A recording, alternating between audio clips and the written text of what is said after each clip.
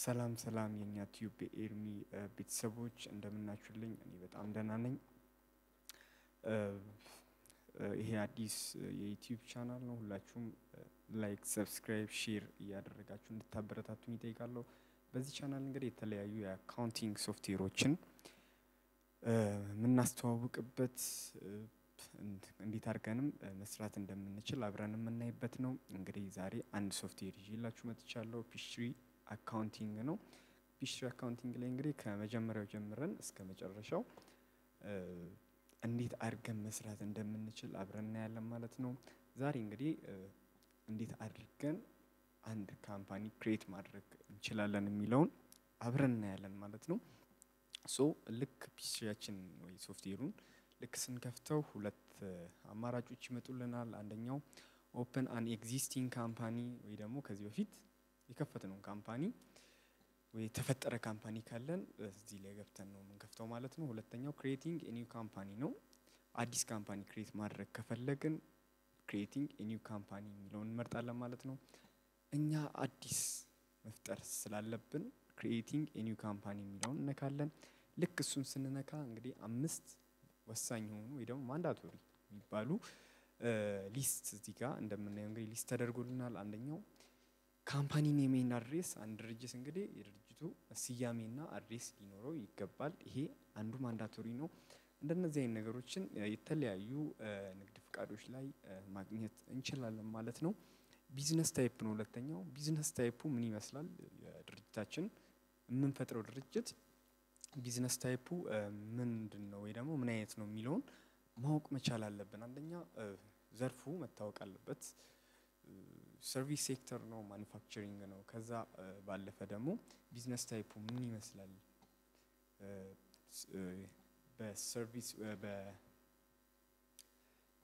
ላይ ነው የተሰማራው የሚለውን በደንብ አድርገን ማወቅ ይኖርብናል ማለት ነው። ስለዚህ ቢዝነስ ታይፑ የተለያዩ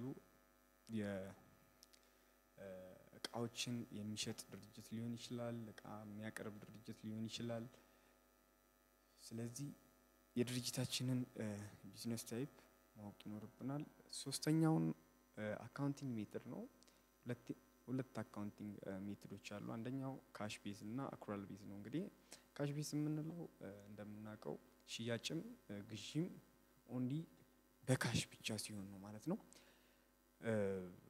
አክሩዋል ቤዝ የምንለው እንግዲህ ሁለቱንም የያዘ ነው ማለት ነው። አንደኛው በካሽ መግዛት መሸጥም እንችላለን፣ በዱቤ መሸጥም በዱቤ መግዛትም እንችላለን ማለት ነው። ይሄኛውን በደንብ አድርገን መምረጥ ይኖርብናል ማለት ነው። አራተኛው አካውንቲንግ ፔሪድ ነው። አካውንቲንግ ፔሪዱ በደንብ ተደርጎ መታወቅ ይኖርበታል ማለት ነው። አካውንቲንግ ፔሪድ እኛ የምንጠቀመው አካውንቲንግ ፔሪድ የትኛውን ነው? ሶስት አይነት የአካውንቲንግ ፔሪዶች ይኖሩናል ማለት ነው። አንደኛው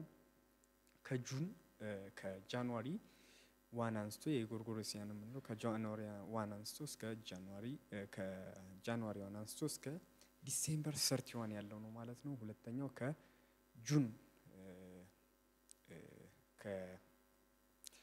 ከሐምሌ 1 በእኛ ከሐምሌ 1 እስከ ሰኔ 30 ያለው ነው ማለት ነው። ከሐምሌ 1ም እስከ ሐምሌ 30 ድረስ አለ ሌላ ፔሪድ ማለት ነው። ሞር የትኛውን የኛ ድርጅት የሚጠቀመው የሚለውን በደንብ ማወቅ አለብን። አምስተኛው ፊዚካል ይር ነው። ፊዚካል ይሩ በደንብ መታወቅ ይኖርበታል ማለት ነው። ፊዚካል ይሩ ድርጅቱ የተመሰረተበት በየትኛው ዓመተ ምህረት ነው ደግሞ የአካውንቲንግ ይር የምንለው ማለት ነው። እሱን በደንብ ማወቅ ይኖርብናል ማለት ነው። ቀጣይ ልክ ስንሄድ ፕሮዳክቱን እንመርጥለታለን። እዚህ ጋር ፕሮዳክቱን እንግዲህ የምንመርጠው ኳንተም 2010 የምትለውን ነው የምንመርጠው ማለት ነው። እሱን መርጠን ኔክስት እንለዋለን። እዚህ ጋር ድርጅት የምንፈልገውን የድርጅት እንሰጣለን። ያው ለምሳሌ ለእናንተ ያዘጋጁላችሁ የቢዝነስ ወይ ደግሞ የካምፓኒ ኔም አለ። ኤቢሲ ካምፓኒ እንለዋለን። ኤቢሲ ካምፓኒ አድሬሱን እዚህ ጋር ማስገባት እንችላለን። ከሌለም ግን አዲስ አበባ እንበለውና እዚህ ጋር ማንዳቶሪ አይደሉም። የድርጅቱን ስም ካስገባን ሌሎቹ ማንዳቶሪ አይደሉም ማለት ነው። እዚህ ጋር ቢዝነስ ታይፑን እንመርጣለን። ቢዝነስ ታይፕ የፈለግነውን ቢዝነስ ታይፕ እንመርጣለን። እኔ የምመርጠው እስቲ ሊሚትድ ሊያቢሊቲ ካምፓኒ የምትለውን ወይ ደግሞ ፒኤልሲ እሱን እመርጣለሁ ማለት ነው እዚህ ጋር እንግዲህ ከስር እንደምናየው እዚህ ጋር የተለያዩ ካውንትሪ ሲቲ ቴሌፎን ነምበር እዚህ ጋር ያሉት ብዙ ማንዳቶሪ አይደሉም ማስገባት እንችላለን ማለት ነው ስልክ ቁጥር ሌሎችንም ማስገባት እንችላለን ከስር ምን ይላል እንግዲህ እዚህ ጋር ኖት you can edit this information after your company is create ይላል ይሄን ድርጅት ከመሰረትን በኋላ ይሄንን መረጃ ኤዲት ማድረግ ብንፈልግ ኤዲት ማድረግ እንችላለን ማለት ነው ሶ ኔክስት እንለውና እዚህ ጋር እንግዲህ ቀጥታ ስንመጣ select a method to create your company ይላል ሜተድ ምን ተጠቀሙ ሜተድ ምንድነው የትኛው ነው የሚለውን በደንብ ማወቅ አለብን ማለት ነው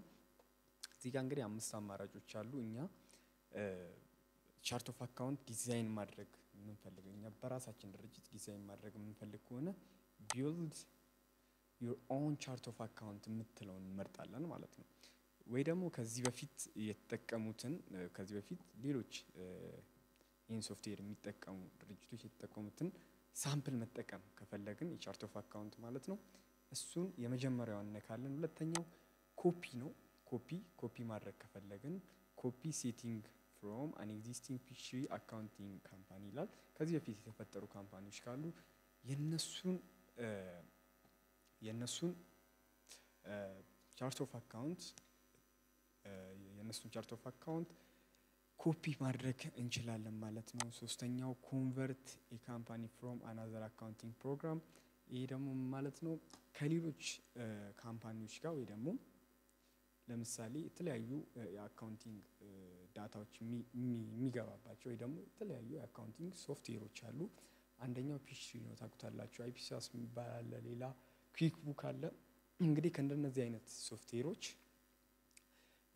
ኮንቨርት ላድርግላችሁ ይያልን ነው አራተኛው ነው እኛ የምንፈልገው build your own chart of account ነው እኛ ራሳችን በመንፈልገው መንገድ ዲዛይን ማድረግ ስለምንፈልግ እንደ የድርጅታችን አይነት ራሳችን ቻርት ኦፍ አካውንት ዲዛይን ማድረግ እንችላለን የመጨረሻው ኮንሶሊዴት ነው የሚለው እነዚህ ስፔሻሊ ለባንክ ነው ብዙ ጊዜ የሚያገለግለው እኛ build your own chart of account የምትለውን ነካና ኔክስት እንላለን እዚህ ጋር ሴግመንቱን ነው እንደሆነ እናሳልፈዋለን ማለት ነው ሶ ቅድም እንደተነጋገርነው እንግዲህ መጀመሪያ ላይ choose an accounting method ሁለት አይነት አካውንቲንግ ሜተድ አለ ብያችኋለሁ ቅድም አክሩዋልና ካሽ ነው እኛ ምን እንጠቀመው አክሩዋል ነው ምክንያቱም የዱቤ ሽያጭ የዱቤ ግዢ የካሽ ሽያጭ የካሽ ግዢ ማካሄድ በድርጅታችን ማካሄድ ስለምንፈልግ ማለት ነው ካሽ ቤዝ ብቻ ከሆነ ሁለቱንም ኢንካም እንደ ኢንካም የሚመዘገበው ካሽ ስንቀበል ነው ኤክስፔንስም እንደ ኤክስፔንስነት የሚመዘገበው ፔመንት ሲከፈል ነው ማለት ነው በካሽ ቤዝ ከሆነ ግን በአክሩዋል ቤዝ ብዙ ጊዜ ያው ብዙ ካምፓኒዎች አክሩዋል ቤዝን ነው የሚጠቀሙት ማለት ነው ከስር ምን ይላል ኖት ዚስ ካን ኖት ይልና ዚስ ካን ናት ቢ ቼንጅ አፍተር ዩር ካምፓኒስ ክሬትስ ሶ እዚህ ጋር እንግዲህ በጣም ማስተዋል ያለብን ነገር ይሄንን አካውንቲንግ ሜተድን ከመረጥን በኋላ ተመልሰን ለማስተካከል ብንፈልግ ማስተካከል አንችልም ስለዚህ እዚህ ጋር በጥንቃቄ መምረጥ ይኖርብናል ማለት ነው ኔክስት እንለውና ፖስቲንግ ሜተድ ነው እዚህ ጋር እንግዲህ ፖስቲንግ ሜተድ ስንመርጥ ሶስት አይነት ፖስቲንግ ሜተዶች አሉ አንደኛው ሪል ታይም ነው ሁለት ባች ሶስተኛው ስማርት ነው ማለት ነው ሪል ታይም ማለት እያንዳንዷን ኢች ትራንዛክሽን ስንሰራ እያንዳንዱን ጆርናል ኢንትሪ ስንሰራ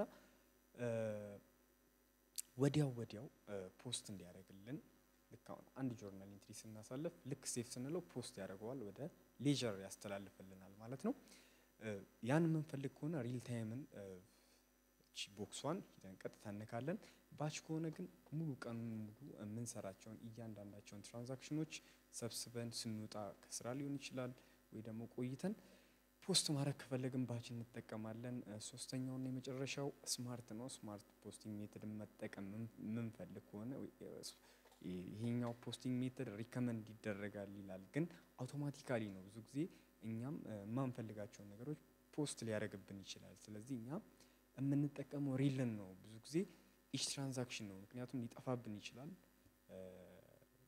የሆነ አንድን ትራንዛክሽን ጆርናል ኢንትሪ ያሳልፈን ወዲያው ሴቭ ማድረግ ወይ ደግሞ ፖስት ማድረግ ካልቻልን ሊጠፋብን ስለሚችል ሪልን እንጠቀማለን ከስር እንግዲህ ኖት ይልና you can change ይሄንን ፖስቲንግ ሜተድ ንሳሳት ወይ ደግሞ ከሪል ወደ ባች ከባች ወደ ስማርት መቀየር ብንፈልግ መቀየር እንችላለን እዛው ላይ እንዳለ ኔክስት እንለዋለን ማለት ነው እዚህ ጋር ነው እንግዲህ እዚህ የአራተኛው እና የመጨረሻው choose an accounting period structure መምረጥ ይኖርብናል ሁለት አይነት ነው እንግዲህ ያለው አንደኛው ጊዮርጊዮስያን ካላንደር የሚጠቀሙበት 12 months ከጃንዋሪ 1 እስከ ዲሴምበር 31 ያለውን የምንጠቀም ከሆነ የመጀመሪያው እንካለን በእኛ ሀገር የኛ ነገር የምንጠቀም ከሆነ ደግሞ accounting period that don't match the calendar months የምትለዋን ቦክስ ነክተን እናልፋለን ማለት ነው የታችኛው የምንጠቀም ከሆነ ብዙ ጊዜ ከሐምሌ 1 እስከ ሰኔ 30 ባለው የአካውንቲንግ ፔሪድ ወይ ደግሞ የአካውንት ፊዚካል ይር የምንጠቀም ከሆነ ከስራ ያለችውን እንነካለን ማለት ነው እዛው ላይ እንዳለ ኔክስት እንለዋለን እዚህ ጋር ድርጅት እንግዲህ ክሬት ሊያደርግልን ነው ማለት ነው ሶ እዚህ ጋር ፔሪዱን እናስገባለን መች ነው ድርጅታችን ሜክ የተደረገው የተመሰረተው መች ነው የሚለው ጃንዋሪ ላይ ነው ያለው እዚህ ላይ ጃንዋሪ ላይ እንዳለ እንመርጣለን ፊዚካል ይሩ መች ነው 2022 ላይ መርጠናል 2022 በዚህ አመት የተከፈተ ስለሆነ ከስር እንግዲህ ኖት ይልና this cannot be changed after your company is create ይላል ስለዚህ ካምፓኒ ክሬት ካደረግን በኋላ ይሄንን ፔሪድ ኦፍ ፊዚካል ይር መቀየር አንችልም ማለት ነው ሶ እዚህ ጋር በጥንቃቄ መምላት ይኖርብናል ማለት ነው ሶ እሱን ነካና ፊኒሽ እንላለን ያው ካምፓኒ ክሬት አድርጎልናል ማለት ነው እንደምታዩት እንግዲህ ሎዲ ያደረገ ነው እያንዳንዱን ዳታ ያስገባልን ነው ማለት ነው በቀጣይ እንግዲህ ሌላ ቪዲዮ ይዤላችሁ እመጣለሁ ለዛሬው አመሰግናለሁ